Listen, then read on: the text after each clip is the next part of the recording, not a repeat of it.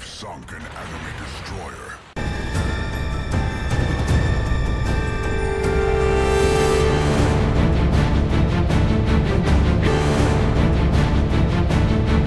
In the waves she lurks, the ocean's healthy queen, with torpedoes armed, through silent storms unseen. In the deep she hides, her target's in sight, a ghost in the seas, a phantom in the fight. Ruler of the deep, silent and profound, in the art of war where her foes are bound. She strikes with grace, a force unseen, in the world of warships, she is the queen.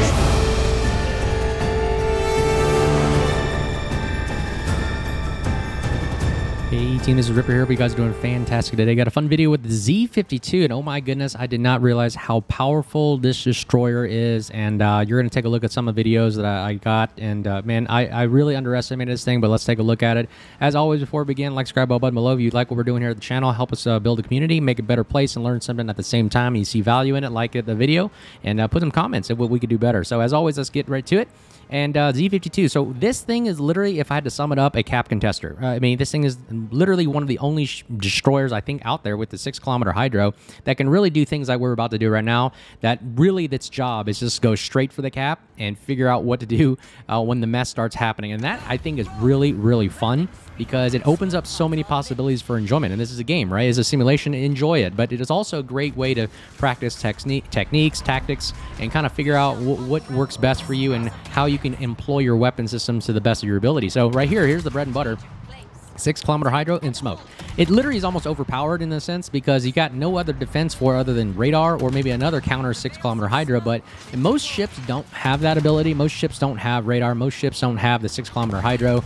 So really, it is you being able to just employ this tactic right here. Look, the Napoli smoked up. It stopped. He can't really see me, but he can try to blind fire and torp, and that's pretty much it. But look at what we're doing to the side of his hull here, and we're just like putting AP. Now the German AP is very powerful, not improved pin angles like the British destroyers, but it can do significant damage if you employ it properly. We get a lot of great torpedo hits right there. Look at that, 30,000 damage on the torpedoes, and Napoli's regretting his decision moving in.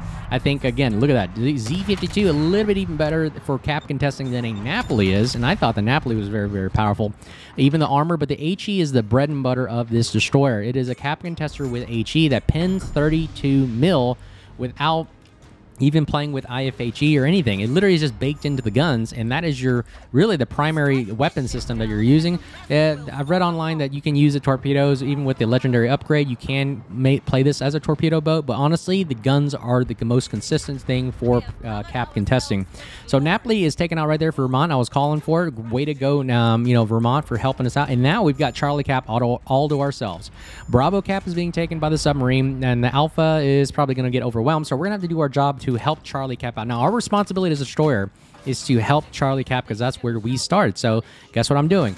I'm capping, I'm contesting, I'm spotting for our team, I'm torpedoing just like I did right there. I tried to take out the Napoli thinking it was a destroyer, but now our job is to destroyer hunt, right? We want to help our Minotaur and Vermont out by literally going back and responding to the problem. Right now, our team is having a struggle taking on the bungo and the gearing out here and being smoked up and everything. So guess what we're going to do? We're going to go over there and help them out. And that's our job. We're a quick reaction force to go where the bleeding's at and try to stop the bleeding. And look, there are the torpedoes right there. Now, the torpedoes are not like the greatest thing. There are 8 of them, and they reload pretty fairly quickly. They're 10.5-kilometer range, so not the greatest range, but they're okay. The detectability is decent, 1.4 seconds-ish kind of reaction time. So, again, they're not the greatest, but they do pack a punch when you are within close enough. And, again, they're just standard torpedoes. Now, here it is. Pop in the hydro. You got the gearing spotted. He can't do anything but either come out. And now, here we go. Pop the smoke. We slam on the brakes. Now, this thing reverses really quick, I've noticed. Like, watch it. Look at the speed right here. And we can really reverse pretty darn quickly. And now, look, the gearing has got no defense against us other than torping and firing blind. And now we're just going to take advantage of this, and he's being revealed by our teammates as well. So this is really the biggest power of the Z-52, having the 6-kilometer, almost long-lasting radar, if you want to call it, but it's hydro, and is really just devastating. Oh my gosh, look at that right there. Eliminated the whole cap contesters. We had the Napoli removed, we had the gearing constantly perma-spotted, and now we're just going to take on the bungo with these guns. Now look at the kind of damage we're doing with the just the front 2 turrets. Starting fires, great fire chance, right? And then we have the 32 mil pin on these guns, which really is a very, very good thing, especially with a lot of battleships are baked in 32 mil or less, and that is exactly what we get a lot. And later in the video, you're going to see us, attacking. I know American battleships are baked in 32 millimeter bows, and boom, there it is, splash one.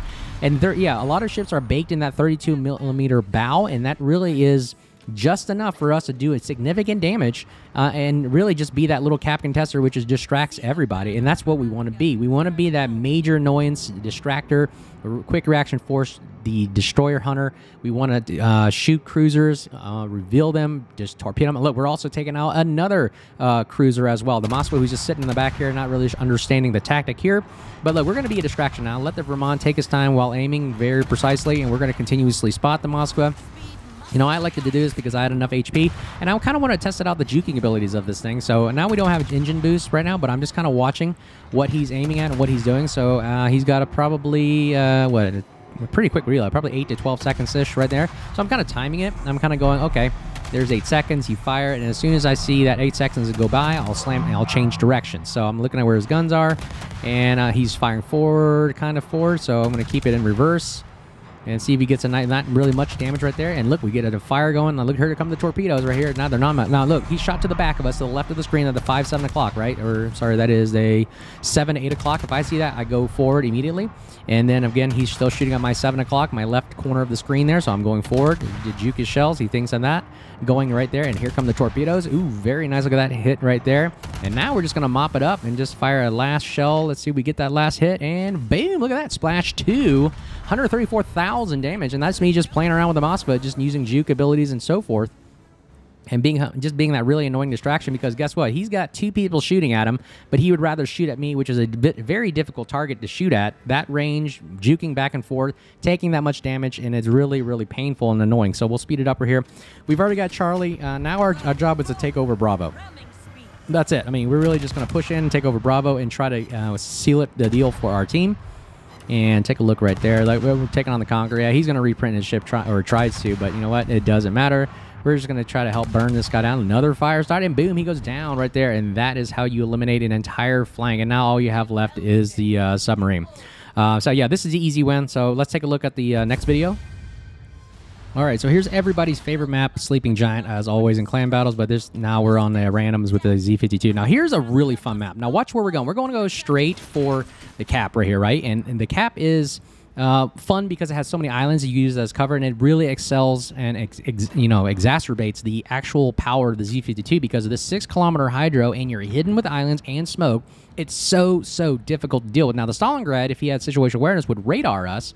But we get spotted. We're going to pop our hydro right away, and guess what? We spot the Jutland, perma-spotting him basically right here. Now, if the team was smart, they would actually use the Stalingrad to radar me, but I've got island cover, so I have a backup there in case they need to shoot at me. But here we go. We've got Jutland just basically perma-detected here. Hydro, 6-kilometer. He has to get out of 6-kilometer range, which means he's got to basically stop what he's doing and run away, but I don't understand why he's doing it. Again, the tactic is if you see a Z-52, 6 kilometers, get out of 6 kilometers away from Z-52. Unfortunately, that does take some time, and while you're spotted, you're getting blasted by everybody. And look at the guns. The guns are 32 mil pen, and it doesn't matter what the destroyer is. These guns really doesn't. The HE is so powerful, and it just melts destroyers, especially when you just have free reign. And boom, there it is, splash 1, first blood. When you have free reign to just shoot at ease, it's very peaceful and calm, and it's so powerful. Now here's the gearing.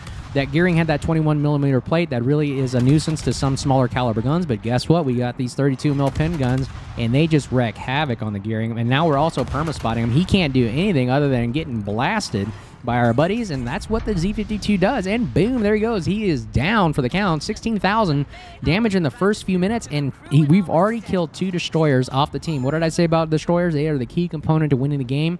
If you can eliminate all of them really right off the bat, you've actually increased your probability of winning, and that is what the Z-52 does. It is a probability increaser, multiplier killer, and this thing goes in and just wins games for teams. And then, here we go. Go to Shimakaze right here. Okay, now we're going to rush him, okay? We're going to go rush the Shimakaze with our 6-kilometer hydro. He's about to run into an island, so this is situational awareness here.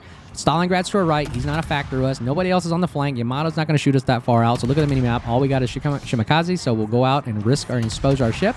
But guess what? He's exposed as well. Finally, the Stalingrad radars us, but who cares? He's got no support.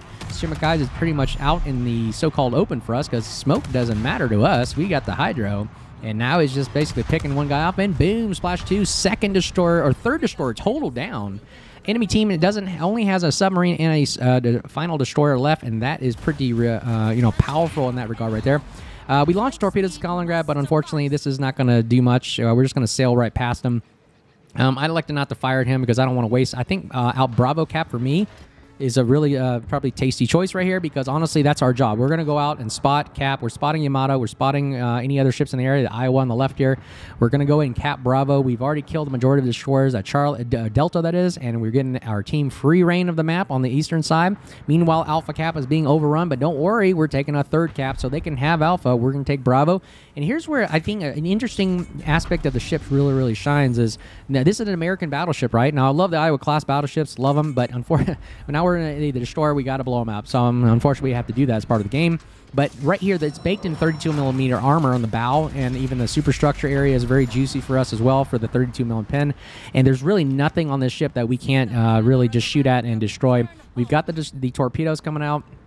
I've got a Worcester way out in the distance, so we're going to avoid his radar. Now, I was cap contesting with us, so he would like to cap contest with the Z-52. So let's take a look at how this actually plays out. Torpedoes are looking good. They're going to go hit the Iowa and take out. Let's see how much damage we can take off of this Iowa. There's one, and we get one. It's about 10,000 damage, so he is flooding. And now we can switch our guns and try to get him right here. Now, here's the power of the guns right here. Starting fires and pinning almost every aspect of his ship. Let's see here, 496. See if we can get some better aiming here.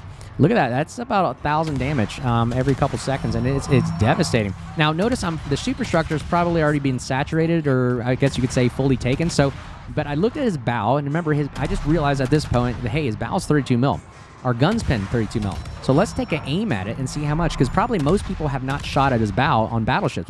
Most people normally don't aim at it, except for me, because I'm a destroyer. I can have the luxury of firing rapid and actually have the time to aim. Look at that, 1980 right there at the bow.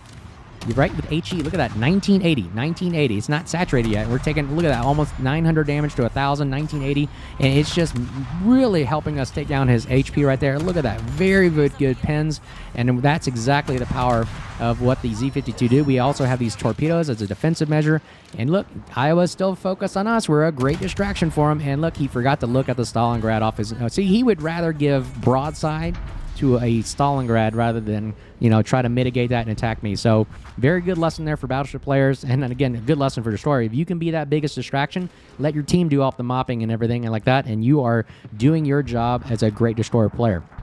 So right here we go. Let's go cap Bravo, and then we're going to move in and try to excuse me, help the Alpha team out and take out either the Napoli or the Riga. So let's see what we can do, and we just have to analyze the situation here. Take your time, be patient. Excuse me again, and let's see here. We can get some spotting. There we go. So we're spotting the Riga. Yeah, his radar is 12 kilometers as well. He hasn't spotted yet, so let's see if we can... let's put some HE shells on him, right? So let's see if we can put some HE shells. I mean, he's only at 4,000 health, right? So HE shells, look at how much kind of damage we can do. Yeah, so he's kind of got 50 mil armor plating around the areas there, but you know what? Shooting the superstructure, 1,000 damage, and he's now healing. Yep, you know what? We're going to mitigate that healing with our shots. Look at that, nice hits right there, 1,000 damage, and boom, Yoshino takes him out. Way to go there. All right, let's see if we can eliminate the final players over here at Charlie. Let's not let them take it. We got a submarine, a destroyer, Shimakaze, and a conqueror. So let's take a look at how we're going to handle this. And again, Z-52 does all the roles that you want to do as a destroyer. I think it's a very good all-around destroyer. It's in the tech tree line. You don't have to really do much for it other than grind it out. It doesn't cost money. I think I would definitely recommend the Z-52 playstyle. Someone asked me to do it, and it's so powerful. I totally underestimated it. The power of the smokes, the hydro engine boost, the speed is great. It's up to 39 knots without the engine boost on. Oh my gosh, look at this torpedo. I hate these things. It curved right into us. Can you believe that, ladies and gentlemen? But oh well, it's okay. Adrenaline rush is kicking in. The reload, I need to build up for it. I need to get this reload a little bit down. 2.8 to 3.3 seconds is not bad. It's a decent, just kind of standard gun reload for a destroyer. And this is really what you're doing right here. You can farm battleships just like normally you would, and it does a great job at it because it starts fires. It's got that nice 32 mil pin like we talked about, and all over this Conqueror is just enough pin for, look at this, we're getting 2,000, 1,600 damage, we're getting 894, we're getting a lot of great damage going on. Torpedoes are causing them to turn, and again, the guns are not super accurate, but they're enough where it's a shotgun blast to the superstructure, which with the 32 mil pin, it doesn't matter where you hit, as long as you just aim at the big structure and you're gonna get something. Look at that, 1,000 damage, that's all we need. If you do 1,000 damage every second, Boom, boom, boom. It's going to melt the guy and burn him down. Look at that. 2 kills, 83,000 damage in the 15 minutes we have left here, or at the 15 minutes that have elapsed. And look, we're taking on the submarine right here. And again, this thing drops a lot of depth charges, and the hydro is just like another hydro. You just got to drive over the submarine. You'll spot him within 2. And now here we go. We're going to try to attack the Shimakaze as where he's at. I haven't built this thing for RPF yet. I should upgrade the commander to get it. So, man, with this thing with RPF, or radio location finding, it is going to be a destroyer hunter killer because you can just figure out where they're at and go right for them. Shimakaze's finally spotted from another Shimakaze, and here comes the guns right here, and boom, look at that. All that, the 32 mil pen guns just devastate. You can't angle against them. You can't do nothing. You're just going to accept it and take it out. Right, 3 kills, 84,000 damage right there, and that is the power of the Z-52. It is a cap contesting machine, almost as great as the Vampire 2, I believe, but with a 6-kilometer hydro, it just outdwarfs the Vampire, and I really enjoy it for that reason. The Vampire, what it's got going for is the crawling smoke and the rapid reload guns. If the Z-52 had the guns of the Vampire, this thing would be OP ridiculous, okay? So it's so powerful. It doesn't have heals, which you don't really need too much, I think, because with the smoke and the hydro, it allows you just to creep up on people and just constantly spot them and just push everybody out of the cap. It literally is the Eye of Sauron and getting those guys out there. Number 2, topping the team right there, did our part. Literally blasting all the destroyers out right there. Look, we were actually contesting 4 of their destroyers. I mean, we touched almost every one of them, and they just could not do anything about it. And the Z-52 is so dang powerful. Look what we were doing here. We were doing so much damage. What we were able to spot, other videos, I had spotting damage because we were constantly highlighting a lot of players and everything, potential damage getting shot at, and we were doing our deed just for both of those masters that we were just showing right there, and it was so awesome. Definitely recommend it. I'll try out the to increase the reduce the reload rate to increase the DPM on the thing, and I think it's so freaking powerful, and it's just unbelievable. The AA on this thing is not bad either. I mean, AA is trash anyways, but it's better than most other destroyers. I was surprised. It actually do a significant amount of damage when I was attacked by CV, so pretty good there. Again, the build will be at the end of the video.